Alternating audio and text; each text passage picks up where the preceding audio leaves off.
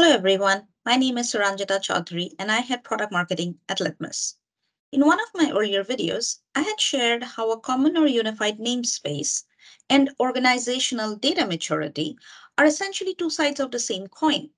And given the growing interest in UNS among enterprise architects and industrial IoT enthusiasts and many other IT leaders, I wanted to share how we at Litmus implement UNS within our platform. So there are two critical components of implementing UNS. First, you got to deploy your data structure. And second, you got to choose the right message broker. Now, Litmus Edge is designed around to fully support your local UNS. It uses a NATS broker, which is a high-performing and advanced broker technology.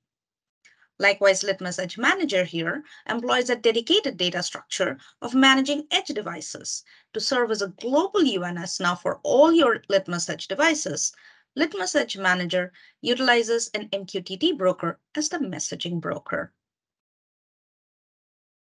In today's demo, we will use an MQTT integration to integrate Litmus Edge in a UNS using flat MQTT.